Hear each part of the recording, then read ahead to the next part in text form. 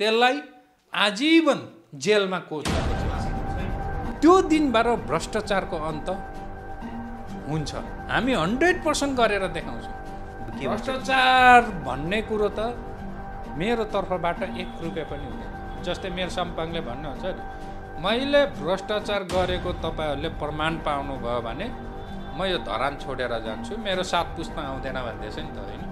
त्यस्तै हो। यदि भोलि बाइचान्स राजेश खिमदुङ त्यो ठाउँमा पुग्यो भने भ्रष्टाचार गरेको बेलामा, राजेश खिमदुङले भ्रष्टाचार गरेको बेलामा जनताले फाँसीमा झुन्डाउँदा हुन्छ। आदरणीय दर्शकवृन्द, सुनकोशी अनलाइन टिभीमा तपाईँहरूलाई स्वागत छ। म तपाईँहरूको हरपलको साथी शान्तिराज र आजले फ्रेममा देखिराख्नु भएको छ धरानका चल्दो बल्दो युवा नेता तथा सामाजिक अभियन्ता राजेश खिमदुङ।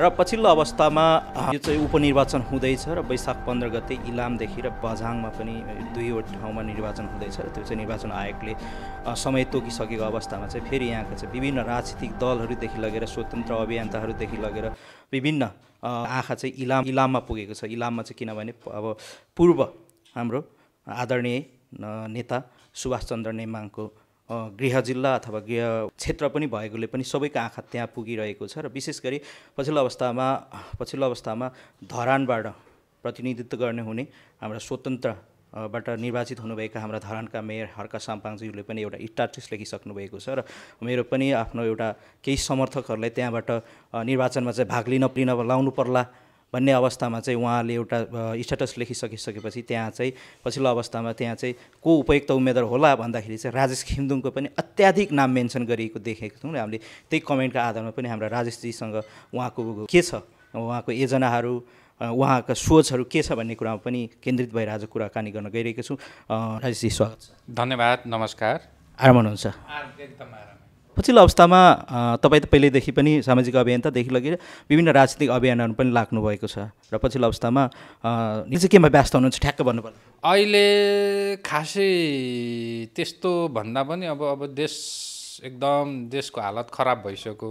24 खरब ऋणमा डुबाइसके। दिनका दिन यो देशका जनताहरू विदेशिनु परेको छ, बेरोजगार छ, होइन? सहकारीहरूलाई, मेन पावरहरूले हाम्रा सिधासाधा दाजुभाइहरूलाई ढाँटेर नीति नियम बनाइ ढाँटेर लुटेर खाइरहेको अवस्था छ। त्यो पीडाले चाहिँ अलिकति सताइरहेको छ र यो चिजलाई चाहिँ अब कसरी के गर्ने, कसरी समाधान गर्न सकिन्छ भन्नेतिर पनि लागेको छ, होइन? तर सबैभन्दा ठुलो चाहिँ के रहेछ भन्दाखेरि जनतामा चेतना। जब जनतामा चेतनाको विकास हुन्छ, सचेत भइसकेपछि भ्रष्ट फटाहरूलाई भोट दिँदैन, साथ नदिइसकेपछि इमान्दार राम्रो मान्छेहरूमाथि कुर्सीमा पुर्याउन सकियो भने, सत्तामा पुर्याउन सकियो भने यो देशका जनताले सुख शान्ति र समृद्धि पाउँछन् भन्ने कुरा बुझेको कारणले अहिले चाहिँ म सारा नेपाली नागरिकहरूलाई जहाँसम्म सक्छु त्यहाँसम्म सचेत बनाउने काम चाहिँ गरिरहेको छु। त्यही ढङ्ग बिजी हुनुहुन्छ। पछिल्लो अवस्था मैले ओपनिङमा पनि भनिसकेँ, होइन? हाम्रो धरानका मेयर साहबज्यूले चाहिँ एउटा स्ट्याटस लेखिसकेपछि तपाईँको पछिल्लो अवस्थामा इलामबाट, होइन, हाम्रो स्वतन्त्र उम्मेदवारलाई खडा गर्नु पर्ला भन्ने कुरा चाहिँ गर्दाखेरि चाहिँ अत्याधिक तपाईँको नाम पनि मेन्सन भएको देखियो र केही बजारहरूमा चिया गफ भनौँ भने छुट्टा चाहिँ तपाईँको नाम सुनिन गएको छ। यसमा चाहिँ तपाईँले के सोच्नु भएको छ? अहिले त्यसको विषयमा मैले अहिले सोचेको छुइनँ, होइन? र अहिले जुन सामाजिक सञ्जालमा एक किसिमको मेन्सन भएर आइरहँदा हजुर हेरिरहेको छु, होइन? राजेश खिमदुङ भन्ने के शब्दहरू उच्चारण आइरहेछ र यसरी नै त्यहाँका इलामवासीहरूले, देश विदेशमा रहेका नेपाली नागरिकहरूले चाहेको खण्डमा, आशा देखाएको खण्डमा मेरो उम्मेदवारी हुनसक्छ। त ठ्याक्कै। तर पछिल्लो अवस्थामा त्यो इलाम क्षेत्र चाहिँ, होइन, अब एउटा सुन्दर पर्यटकीय स्थल पनि हो, होइन? एउटा फेरि एक ढङ्गले फेरि तपाईँलाई त अब त्यहाँ धरानबाट तपाईँ रहनुहुन्छ, होइन? तपाईँ धरानबाट, तपाईँको धरानको स्थानीय बासिन्दा हुनुहुन्छ। त्यहाँ जाँदाखेरि त फेरि तपाईँलाई टुरिस्ट नेता भन्ला नि। टुरिस्ट नेता भन्ने कुरा त फेरि पछिल्लो अवस्थामा खेद्न सजिलो हुन्छ दलहरूलाई राजनीति गर्नखेरि पनि। तपाईँको एजेन्डाहरू त नबिग्ला नि। यस्तो हो, त्यहाँ मेरो उम्मेदवारी हुनु बित्तिकै त्यहाँ पार्टीका व्यक्तिहरूले, पार्टीका मान्छेहरूले चाहिँ के हुन्छ भन्दा टुरिस्ट नेता भनेर उनीहरूले 100% आरोप लगाउँछ। किन भन्दाखेरि उनीहरूले चाहिँ जनतालाई भ्रम छरेर झुक्काएर सत्तामा पुर्याएका हुन्। अझै पनि जनतालाई भ्रम छर्न चाहन्छन्, झुक्काएर उनीहरू सत्तामा बसिरहन चाहन्छन्, जनतालाई ढाँटेर सत्तामा बसिरहन चाहन्छन्। तर उम्मेदवारी प्रतिनिधि के को लागि भन्दाखेरि देश र जनताको सेवा गर्नको निम्ति हो के। जस्तै अब त्यहाँ जिताएका प्रतिनिधिहरूले के गरे त? सबै पार्टीका थिए, एमाले काङ्ग्रेस माओवादी कहिले जितेर गए होइन। तर उनीहरूले के गरे भन्दाखेरि देशलाई विश्वको सबैभन्दा गरिब राष्ट्र बन्यो, प्राकृतिक सम्पदाको धनी राष्ट्रलाई विश्वको सबैभन्दा गरिब राष्ट्र बनाए होइन। अघि पनि भने बेरोजगार बनाए, विद्युती विसङ्गति ल्याए। अनि उनीहरूलाई नै भोट दिएर साथ दिएर फेरि हौसला बढाएर जिताउनु भनेको चाहिँ के हो भन्दाखेरि अझै तिमीहरूले चाहिँ हाम्रो भविष्य बिगार्नु, हाम्रो सन्ततिको छोराछोरीको भविष्य बिगार्नु, अझै नीति नियम बनाइ जनतालाई लुटेर खानु, अझै जनतालाई झुक्काउनु भनेर उनीहरूको हौसला बढाउनु हो। त्यही कारणले तपाईँको कुरा काटे जस्तो हामी पनि एउटा राष्ट्रको चौथो अङ्ग हो, राज्यको चौथो अङ्ग। तर हामीले एउटा प्रतिनिधि एउटा व्यक्तिको हिसाबले हेर्ने भने तपाईँको कुरामा म कहाँ सहमत छु भने यी दलले विकास गर्ने भए चाहिँ, किनभने यी पञ्चायतका पालामा नि यिनै थिए होइन, राजाका पालामा नि यिनै थिए होइन, पछिल्लो अवस्थामा बहुदलमा नि यिनै थिए, पछिल्लो अवस्थामा गणतन्त्रमा पनि यिनै छन्। तर यी अनुहारबाट हामीले चाहिँ ठ्याक्कै यिनीहरूबाट विकासको चाहिँ सम्भव देखिएन होइन। यी दलहरूबाट चाहिँ पछिल्लो अवस्थामा विकासको सम्भावना देखिएन। त्यो ढङ्गले गर्दाखेरि चाहिँ तपाईँको नयाँ एजेन्डा चाहिँ के हुनसक्छ? अब जस्तै नयाँ एजेन्डा के हुनसक्छ भन्दाखेरि म एउटा उखान पनि छ, जस्तै के छ भने नेपालीमा नयाँ जोगीले चाहिँ देशरी धेरै खरानी घस्छ, आफू जोगी हो भनेर चिनाइ माग्नलाई भन्नेको उखान पनि छ। त्यो पनि त लागु होला नि तपाईँ? हो, त्यो अहिले छ, त्यस्तो छन्। तर मैले के भनेको छु भन्दाखेरि अहिले जति पनि छन् रूप बदलेर भेष बदलेर आइरहेका छन् क्या, उनीहरूसँग नझुकिनु, उनीहरूले धेरै खरानी धसिरहेका छन् होइन। र म के भन्छु भने जनताले चुनेर पठाएको प्रतिनिधिको काम के हो भन्दाखेरि देश र जनताको हितमा नीति नियमहरू निर्माण गर्ने होइन, सुशासन ल्याउने, त्यो हो नि त। तर के छ भन्दाखेरि यी पार्टीबाट सम्भव नभइसकेपछि मेरो चाहिँ के हुन्छ भने यो देशका जनताले धेरै दुःख पीडा समस्या भोगिरहेछन्। हरेक नागरिकहरूको दुःख पीडा समस्यालाई आवाज उठाइदिने, बोलिदिने पहिलो कुरो होइन। भएन नि त, नेता भएपछि त समाधान गर्न पनि सक्नु पर्यो त। यहाँ चाहिँ के छ भन्दाखेरि अहिले समाधान कसरी गर्न सकिन्छ त्यतातिर पनि हामी लागिन्छ होइन। दोस्रो कुरो, असमान सन्धि सम्झौतामा कहिले पनि सहमति जनाउनेवाला छैनौँ है। र यी हरेक कुराहरूलाई नेताहरूले पनि त्यसै भन्थे, लेपुलेक बेचे, लिम्पिया धुराबेले कालापानी बेचे, सबै बेचिसके, तपाईँ पनि त त्यही ड्याङको त हुनु होला नि फेरि पछि। होइन, त्यस्तो ड्याङ भनेको हामी भनेको एउटा म चाहिँ के भनेको हुन्छ, सबैले आश्वासन त राम्रै देखायो नि त। सिङ्गापुर बनाए कतिले होइन, स्विजरल्यान्ड बनाए देशलाई, तर अन्तिममा झिङ्गापुर हुँदैछ नि त। जस्तै मैले चाहिँ के भन्न खोजेको छु भन्दाखेरि नि हामी भनेको चाहिँ सुन हो क्या, मोती हो क्या। किन भन्दाखेरि हिरामोती हो भनेर भन्छु, एकछिन है, होइन सुन र पित्तल पनि उस्तै देखिन्छ है। यस्तो छ, के छ भन्दाखेरि यिनीहरू भनेको चाहिँ फलाम हुन् है। फलामलाई चाहिँ जनताले सुन बनाइदिए है, मोती बनाइदिए है। अनि हामी चाहिँ सुन हौ, यो देशको मोती हौ, हामीलाई चाहिँ फलाम चाहिँ जनताले बनाएर राखे। त्यो चिज, त्यस्तो महत्त्वपूर्ण चिज के छ थाहा छ हामीमा? सबैभन्दा ठुलो महत्त्वपूर्ण चिज भनेको हामीमा इमान्दारिता छ क्या। इमान्दारिता छ, हामीमा नैतिकता छ, हामीमा छल कपट र षड्यन्त्र छैन।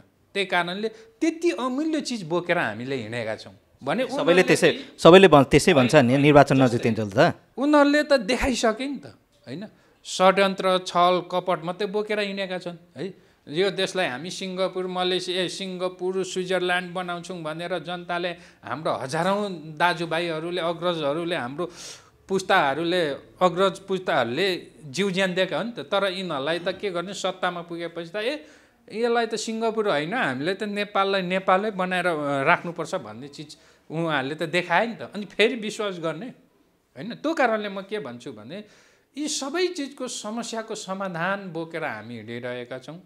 जनताले साथ दियो भने हामी 84मा एउटा ठुलो परिवर्तन ल्याउँछौँ। त्यो पछिल्लो अवस्थामा मिसन 84 पनि हुनुहुन्छ, तर पछिल्लो अवस्थामा होइन विभिन्न राजनीतिक दलहरू पनि सबै मिसन 84 भनेर लागिराख्नु भएको छ। तर ठ्याक्कै एजेन्डा चाहिँ के हो क्या? ठ्याक्कै भन्नुपर्दाखेरि चाहिँ मैले यो गर्छु है भन्ने त होला नि त, ठ्याक्कै जनजीविकाको भाषामा भन्ने पर्दा उसको भाषामा भन्दाखेरि। हजुर, म चाहिँ के भन्छु भने हरेक जनताहरूको दुःख पीडा समस्यालाई बुझेर काम गर्नु त्योभन्दा ठुलो एजेन्डाहरू हुन सक्दैन, पहिलो कुरो है। दोस्रो कुरो, यी पार्टीका शीर्ष नेता, पार्टीले एमाले काङ्ग्रेस माओवादीका नेताहरूले के सिकाउँछ भन्दाखेरि उनीहरूलाई चाहिँ एउटा ढल देखाएर एउटा बाटो देखाएर चाहिँ भोट माग्छ क्या। जस्तै विकासको आधार पनि हो होइन। जस्तै यो बाटो हामीले गर्दा बनेको है, यो ढल चाहिँ हामीले गर्दा बनेको हो भन्दा हाम्रो सिधा साधा दाजुभाइहरूलाई त्यसरी भोट माग्ने काम गरेका छन्। तर के छ भन्दाखेरि हामीले चाहिँ के बुझ्नुपर्छ भन्दाखेरि हाम्रो भविष्य बिग्रिँदैछ कि बनाउँदैछ त, यिनीहरूले बिगारे कि बनाए त भन्ने कुरा बुझ्नुपर्छ। अमेरिका, जापान, कोरिया चन्द्रमामा घर बनाउने सपना देखाइसक्यो, अहिले एउटा बाटो देखाएर हामीलाई भोट माग्ने, हाम्रो सिधा साधा दाजुभाइहरूलाई भोट माग्ने यो अपराध हो। चाहिएको त हामीलाई त्यही बाटो हो नि त। चाहिएको बाटो त के छ भने जब हामी जस्तो इमान्दार व्यक्तिहरूलाई जनताले चुनेर पठाउँछ नि, अहिले ती बाटोहरू हेर्नुहोस् सबै ठाउँ पिच भइसक्थ्यो कि। अरे हेर्नु विकसित राष्ट्रमा यो कच्ची भन्ने रोड छैन, जहीँ तहीँ गयो पक्की बनाइदिएको त। किन भन्दाखेरि त्यो कहाँ पुगिसक्यो त होइन। म त के भन्छु भने यी अहिले टाढा जानै पर्दैन नि, तपाईँको यहीँ धरानको रोड र होइन उतापट्टि इटहरीको रोडलाई हेर्दाखेरि पनि देखिन्छ नि त, यहीँ छिर्ने बाटोमा। यी बाटो र विकासको योजनाहरू भनेको यी बाटो र रोडको कुराहरू भनेको त जुन अहिले बन्दैछ आजभन्दा 20 वर्ष अगाडि बन्नु पर्थ्यो के। यति हामीलाई चाहिँ 100 वर्ष पछाडि विकासमा चाहिँ यिनीहरूले धकेल्दै गइराखेको छ। त्यही कारणले तपाईँहरूलाई ढल देखाएर बाटो देखाएर भोट माग्छ भने कसैले पनि नदिनु है भनेर भन्छ। हामीलाई के चाहिएको छ भन्दाखेरि हामीलाई रोजगार चाहिएको छ, उद्योग धन्दा, कल कारखाना, खानीहरू चाहिएको छ होइन। फलाम खानी छ, पेट्रोल खानी छ, ग्यास खानीहरू छ, ती चिजहरू खोल्नुपर्छ भन्ने कुराको एजेन्डा किन लिएर आउँदैन होइन। खाली समाजवाद साम्यवाद भन्ने अनि कालमार्क्स हाम्रो देश त खानीको खानी छ, तर एक खालको खानीहरूको खानी भनेको खानी गएर पनि त बिग्रो भन्ने कुरा छ नि त, जनताकोहरू त्यो आरोप छ। पछिल्लो अवस्थामा तपाईँले पनि भन्नुभयो भ्रष्टाचारको विरुद्धमा त के हुन्छ, तपाईँको शून्य सहनशीलता हुन्छ कि अथवा के हुन्छ? भ्रष्टाचार भन्ने कुरो त मेरो तर्फबाट 1 रुपियाँ पनि हुँदैन। जस्तै मेरो सम्पाङले भन्नुहुन्छ नि, मैले भ्रष्टाचार गरेको तपाईँहरूले प्रमाण पाउनुभयो भने म यो धरान छोडेर जान्छु, मेरो 7 पुस्ता आउँदैन भन्दैछ नि त होइन। त्यस्तै हो, यदि भोलि बाइचान्स राजेश खिमदुङ त्यो ठाउँमा पुग्यो भने भ्रष्टाचार गरेको बेलामा, राजेश खिमदुङले भ्रष्टाचार गरेको बेलामा जनताले फाँसीमा झुन्डाउँदा हुन्छ है। एकदम फाँसी चढ्नको तयार छौँ। किन भन्दाखेरि किन हामीले भ्रष्टाचार गरी खानु पुगिहाल्छ, लाउनु पुगिहाल्छ होइन। तर के छ भन्दाखेरि हामीले यो देशका सर्वसाधारण गरिब जनताहरूको जीवन स्तरलाई उकास्नु छ क्या। यी दुःख पीडा समस्याहरूलाई हामीले माथि हटाउनु पर्नेछ होइन। यो देशमा सुख शान्ति र समृद्धि ल्याउनु पर्नेछ। त्यही कारणले म के भन्छु भने जाति धर्म वर्ग समुदायको नाममा राजनीति होइन, यो देशको आमूल परिवर्तनको निम्ति राजनीति गर्नुपर्छ भनेर मैले एउटा विचार बोकेर हिँडेको छु। आमूल परिवर्तन चाहिँ कसरी सम्भव छ तपाईँकै भाषामा भनौँ न। जस्तै आमूल परिवर्तन सम्भव के हो भने जस्तै हामी जस्तो इमान्दार व्यक्तिहरूलाई जनताहरूले उठाउनु पर्यो, चुनेर सिंहदरबारमा पुर्याउनु पर्यो, त्यहीँबाट आमूल परिवर्तनको सुरुवात हुन्छ। किन भन्दाखेरि अहिले यो देशमा भ्रष्टाचार, व्यथिति, विसङ्गति, बेरोजगार समस्या छ नि। कारण किन भन्दाखेरि भ्रष्ट फटाहरूलाई चाहिँ भोट दिएर जनताले जिताएको कारणले गर्दा हो यो चेतनाको विकास चाहिँ फेरि होला नि त। एउटा के भन्छ, एउटा प्रश्न पनि होला, एउटा मान्छेलाई जिताएर के होला र होइन, सबै दलका मान्छेहरूले जितिरहेछन्, सबै दलहरूले रुल गरिरहेछन् भन्ने प्रश्न पनि त होला नि त। तपाईँले जित्दा चाहिँ के फरक पर्ला र? तर पछिल्लो अवस्थामा हेर्ने भने सङ्घीय सांसदका हाम्रो अमृत सिंहले त्यही खालको विद्रोह गरेको पनि देखिन्छ, स्वतन्त्र सांसद भएको ढङ्गले होइन। उहाँले पछिल्लो अवस्थामा एउटा खालको भ्रष्टाचार विसङ्गतिको विरुद्धमा आवाज पनि उठाइराख्नु भएको छ। त्यो प्रश्न पनि त होला नि त। यस्तो हो, बोल्नु आवाज उठाउनु नै ठुलो कुरो। जब हामी त्यो ठाउँमा त्यो कुर्सीमा भ्रष्टाचार गर्ने ठाउँमा पुग्छौँ नि, त्यो दिनबाट भ्रष्टाचारको अन्त हुन्छ। हामी 100% गरेर देखाउँछौँ। जब हामी त्यो कुर्सीमा पुग्दैनौँ हामी कराइरहन्छौँ चिच्चाइरहन्छौँ होइन। त्यही नै ठुलो कुरो के छ भन्दाखेरि यी शासक वर्गहरू भनेको चाहिँ के छ भन्दाखेरि मौका पर्यो कि निलिहाल्ने क्या है। अब हाम्रा दाजुभाइ सिधा सादाहरू छन् होइन। अब यसरी नै अब हाम्रा सिधा सादाहरू चाहिँ उल्लु बनाइराखेका छन् होइन। न्याय दिएका छैनन् है। अदालततिर जानुहोस्, प्रहरी प्रशासनतिर जानुहोस्, सरकारी कार्यालय दुःख पीडा समस्या भोगिरहेछन्, समयमा काम गरिदिँदैन, न्याय पाउँदैन है। अनि के छ भन्दाखेरि यिनीहरूले चाहिँ हामी सर्वसाधारणलाई सक्नुको निम्ति यो स्लो पोइजनको रूपमा काम गरिरहेका छन् के। र के भन्छु भने जहाँ हामी कराउन छोड्छौँ नि त्यहाँ यिनीहरूले लुटेर खान्छ के, निलिहाल्छ यिनीहरूले। त्यस्तो खालको चाहिँ यिनीहरू अपराधीहरू हुन् भनेर म भन्छु क्या। जस्तै एकदम अपराधी हेर्नुहोस्, आज सहकारीको नाम लिएर हेर्नुहोस् है।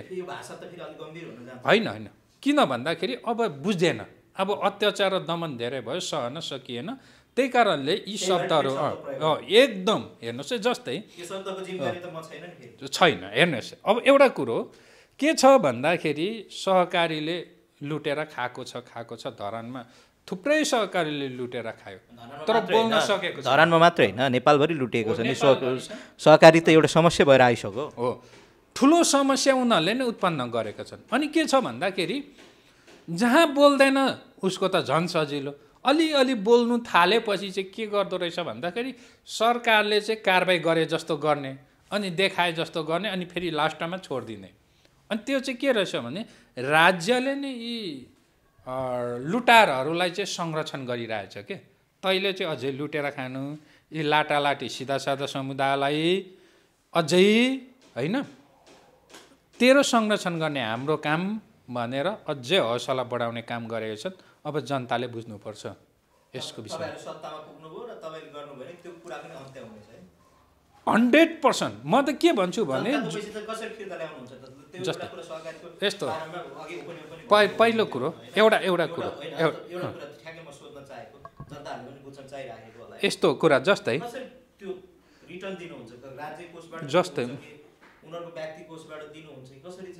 जस्तै एउटा कुरो धरानको एउटा बारा सहकारीले मात्रै 14 अरब भन्दा धेरै जनताको पैसा खाएको के आयो, रिपोर्ट आयो। अहिले के छ भन्दाखेरि सहकारी जुन रवि लानेछाने जीवी राईहरूले खोलेको सहकारीले मात्रै 16 अरब भन्दा धेरै पैसा खाएको भनेर एउटा निकालो रिपोर्ट आयो होइन। जस्तै होइन त्यहाँ रवि लाने त्यहाँका उहरूले के भनिरहेका छन् भन्दाखेरि त्यहाँका मान्छेहरूले चाहिँ पैसा राख्नेहरूले चाहिँ हामीले चाहिँ रवि लाने छानेलाई देखेर उहाँको विश्वास गरेर चाहिँ राखेको भन्ने कुरा उहाँहरूले मिडियामा बोलिसक्नु भएको छ। दोषी छ 100%। उहाँको नाम पनि छ, 18-19 जनामा उहाँहरूको नाम पनि छ। अब हेर्नुहोस् है, अब एउटाले 2-4 जनाले 2-4 वर्षमा 16 अरब खाएर पैसा सक्दैन। उसले ज्यादाभन्दा ज्यादा खाने भनेको 1 करोड 2 करोड हो, खाएर सक्यो भने पनि। अब त्यो पैसा कहाँ हुन्छ त भन्दाखेरि यिनीहरूले सबै पैसा लुकाएर राखेको हुन्छ, लगानी गरेको हुन्छ। हेर्नुहोस् लुकाएर राखेको हुन्छ। अनि के गर्ने भन्दाखेरि तिनीहरूको जुन प्रोपर्टीहरूलाई चाहिँ कब्जा गरेर सरकारले चाहिँ ती पीडितहरूलाई बाँडिदिनुपर्छ पहिलो कुरो। दोस्रो कुरो ती सहकारी ठगहरूबाट दिलाउन नसकेको खण्डमा के गर्ने हो भन्दाखेरि सरकारले पूर्ण रूपमा क्षति चाहिँ बेहोर्नुपर्छ, सरकारले उपलब्ध गराइदिनुपर्छ। किन भन्दाखेरि सरकारले जिम्मेवारी लिनुपर्छ जसले अनुमति दिएर काम गरौँ है। त्यो कारणले जनतालाई यसरी लुटेर खान पाइँदैन है। अहिले चाहिँ के गरिरहेछ भन्दाखेरि विभिन्न नियम कानुन अल्झाएर राखेको छ अनि झुक्काउने काम गरिरहेको छ अनि ब्याङ्कसँग मिलेर चाहिँ लुट्ने काम गरिरहेछ। ब्याङ्कसँग मिलाउने काम सरकारले नै गरिरहेको छ। त्यो कारणले म के भन्छु भने पुष्टि के गर्छु भन्दाखेरि जस्तै यो एउटा सहकारीको बिल्डिङ भयो है, त्यो सहकारीको नाममा छ अनि के गर्छ ब्याङ्कमा राख्छ, ब्याङ्कले पैसा दिएको दिन्छ है। अनि त्यहाँबाट चाहिँ ब्याङ्कबाट पैसा निकालेको गर्दै उनीहरूले चाहिँ के गर्छ भन्दाखेरि अनि त्यो चाहिँ ब्याङ्कको भयो है भनेर देखाइदिन्छ। अनि ब्याङ्कको भइसकेपछि त के हो भन्छ कि उसले नपाउने भयो होइन। अनि यसै चाहिँ सिधा सादालाई नियम कानुन बनाई ब्याङ्कसँग लुटेर खाने एकदम झुक्काउने काम गरिरहेको छ। यो एउटा ठुलो समस्या एकदम गर्नेछौँ र यो नीति नियम यस्तो खालको बनाउँछ जनतालाई 1 रुपैयाँ पनि ठगेर खानु नसक्ने नीति नियमको निर्माण गर्नेछौँ। जसले ठगेर खान्छ त्यसलाई फाँसी हुनुपर्छ, त्यसलाई आजीवन जेलमा कोच्नुपर्छ। छैन, बनाउनुपर्छ, कानुन बनाउँछ। यिनीहरूले त किन नेपालमा फाँसीको कानुन नबनाएको भन्दाखेरि त सिधा सादा जनतालाई जति लुट्छौ लुट, मार्छौ भने पनि मार, है के गर्छौ गर, सत्तामा पुगेर हाम्रो निकाल्ने काम हो, अदालत हाम्रो काममा हातमा छ, प्रहरी प्रशासन हाम्रो हातमा छ भन्ने कारणले गर्दाखेरि हाम्रा दाजुभाइहरूलाई मार्छन्, किटानी जाइरिँदा पनि पक्राउ गर्दैन। कारण के हो? तर एउटा गाई गोरु काटिँदा, जनावर मारिँदा सूचनाका आधारमा पक्रेर जेल चलान गर्ने, तर आज हाम्रो दाजुभाइहरूलाई किटानी झाइरी दिँदा पनि पक्राउ गरेको अवस्था छैन। त्यो प्रमाण हामीसँग छ र हामीले 1 वर्ष 2 वर्ष अगाडि हामीले भानुचोकमा दिएको थियौँ धरना, अनि त्यसको भिडियोहरू प्रमाणहरू युट्युब र मेरो फेसबुक प्रोफाइलहरूमा पनि छ।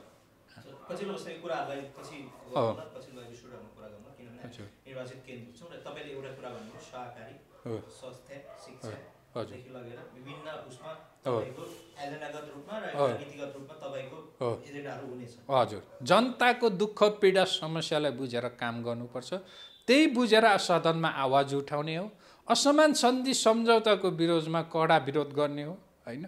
अनि आज हामीलाई उल्लु बनाइरहेको छ, होइन? यिनीहरूले के गर्छ भन्दाखेरि राम्रो काम गर्नुको लागि चाहिँ बहुमत आएन भन्ने, है, अनि भ्रष्टाचार गर्नु, व्यतीति विसङ्गति, है, असमान सन्धि सम्झौता गर्नु, सिमाना बेच्नु चाहिँ बहुमत ल्याउनु नपर्ने रहेछ।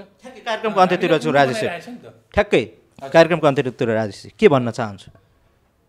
जनताहरूलाई म के भन्न चाहन्छु भने अब तपाईँहरूले यी पुराना नेतृत्वहरू, पुरानो व्यक्ति जुन दलहरू छ, यिनीहरू सबैलाई त्याग्नुपर्छ, अब नयाँ निर्माण गर्नुपर्छ भनेर म अनुरोध गर्दछु। तपाईँ नै नभए पनि अरू कोही अब देशैभरबाट इमान्दार व्यक्तिहरूलाई चुन्नुपर्छ। तर एउटा म के भन्छु भने के होसियारी गराउन चाहन्छु भने एमाले, काङ्ग्रेस, माओवादीमा जति नै राम्रो व्यक्ति उठाए पनि तपाईँहरूले विश्वास नगर्नु। किन भन्दा माथि पार्टी चलाउने व्यक्तिहरू चाहिँ खराब छन्, उनीहरूको इसारा पालन गर्नुपर्ने हुन्छ। राजेश खिमदुङ यदि एमाले, काङ्ग्रेस, माओवादीमा गएर चुनाव उठ्छ भने राजेश खिमदुङलाई पनि भोट नदिनु, हर्क साम्पाङलाई पनि भोट नदिनु। किन भन्दाखेरि त्यहाँ केपी शेरे प्रचण्डको हुकुम पालन गर्नुपर्छ है। ती भ्रष्ट फटाहरूले चलाएको पार्टीहरू हुन्, उनीहरूको इसारा पालन गरेन भने उनीहरूले भोलि पद खोसिदिन्छ क्या, कारबाही पार्टीले कारबाही गरिदिइहाल्छ। त्यो कारणले म चाहिँ जुनै जोगी आए पनि उनै चिरेको कानै चिरेको भन्दै त्यही पार्टीहरूलाई भोट नदिनु। अब नयाँ युवाहरूलाई तपाईँहरूले अगाडि बढाउनुपर्छ, मेरो अनुरोध हो सारा नेपाली। तपाईँको महत्त्वपूर्ण समयको लागि विशेष धन्यवाद। धन्यवाद, हस्, नमस्कार।